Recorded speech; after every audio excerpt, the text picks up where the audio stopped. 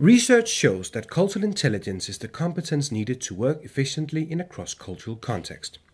Cultural intelligence is something you can develop, and the main source of cultural intelligence is exposure to other cultures, be that ethnic, national, or organizational.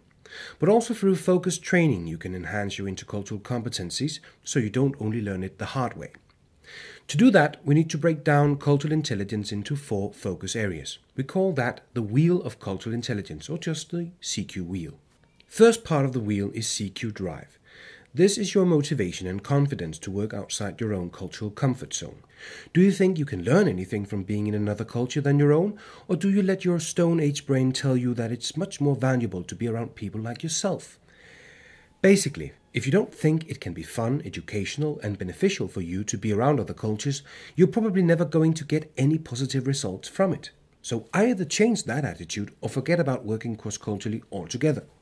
The next part of the CQ wheel is CQ Knowledge. This is the hard part of the wheel because it involves learning not only the do's and don'ts of foreign cultures, but also the deeper values and ideas that distinguish societies, including your own.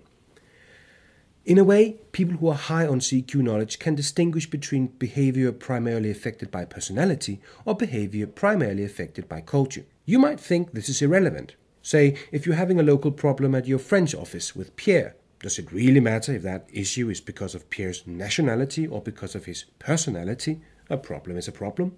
But think about that again. What if I replaced Pierre with Sean and still had the same issues, and replaced him again with Claude and nothing happened?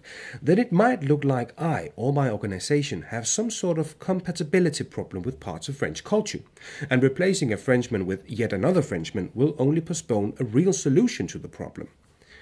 The only way to avoid this is having some real and factual knowledge about other people's culture, so you're better at analyzing and interpreting a situation the correct and unbiased way.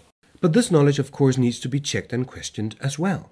A part of this is your CQ strategy. This is where you check your assumptions and make sure your knowledge isn't too stereotypical. This is also where you plan work in other cultures. For instance, knowing that a meeting might take longer in a culture that focuses a lot on relationship building, you need to plan so you have the time for that. The last bit is CQ Action.